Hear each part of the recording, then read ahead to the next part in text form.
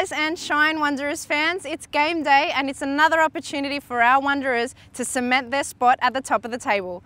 I'm Sianthopoulos and welcome to another episode of Bay 46. And as you should know, it's also Valentine's Day, a special day we can celebrate our love for the Wanderers. And there'll be plenty happening at the stadium to make sure everyone is feeling the love. Get to the ground early and brace yourself for the t-shirt cannon because we'll be shooting out these limited edition Valentine's Day t-shirts. How awesome is that? But before you enter the stadium, be sure to pick up one of these love heart signs from our Wonder crew. There'll be kiosks set up where you can write your membership number and scribble on a special Valentine's Day message. How about getting a photo taken with that special someone? Instagram a pic and hashtag #ILoveWSW and get it instantly printed at the precincts. Perhaps you and your other half are a pair of football superstars. There'll be a couples crossbar challenge at halftime, giving 3 lucky duos the chance to win some great prizes. And last but certainly not least, the kiss cam will be circling the ground, so be sure to keep your eyes on the big screen. Here's a few examples of some loved up Wanderers couples who may end up in the kiss cam love heart. Looking good, guys. Now on to the football, and our Wanderers should be full of confidence after last week's showing in Melbourne. It was a stirring fight back and an amazing second half performance, and if it weren't for Danny Vukovic's heroics, things might have been a bit different. Luckily, Brendan Santalab was on hand again to be the hero off the bench, sealing a valuable point with one of the strikes of the season. Thankfully, we'll be seeing plenty more of Santa after he put pen to paper on a new 2-year deal this week.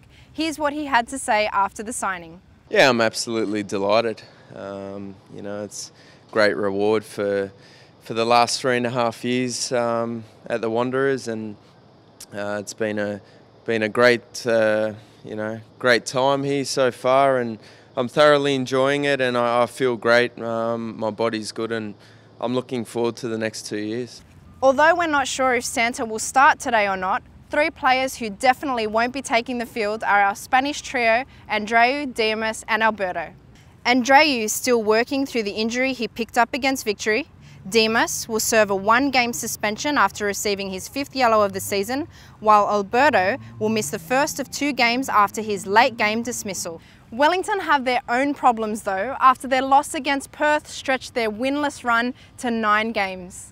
Though Popovic won't be underestimating Ernie Merrick's boys, especially considering round 7's meeting at Wanderland, where it took a late Mark Bridge strike to separate the sides.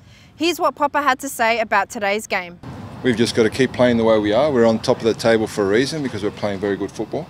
It's a shame that there hasn't been more said about the great performance that we had against the champions in Melbourne. But that's how it is. We've got to move on, and the players have had a great week's training, and we're looking forward to. We're playing a team that's desperate for points. They've been on a bad run, but we've always had a tough game against Wellington, home or away. And I've got the utmost respect for Ernie Merrick and what he's trying to build at Wellington. With just 3 home games left in the regular season after today, 3 points will be crucial as the race for the title heats up. So no excuses, guys. Get that Valentine's Day brunch out of the way or book a late dinner, because at 5 p.m, Wanderland is the only place you should be. I mean, what's more romantic than a home win and 3 points? I'm Sianthopoulos, and thanks for watching Bay 46.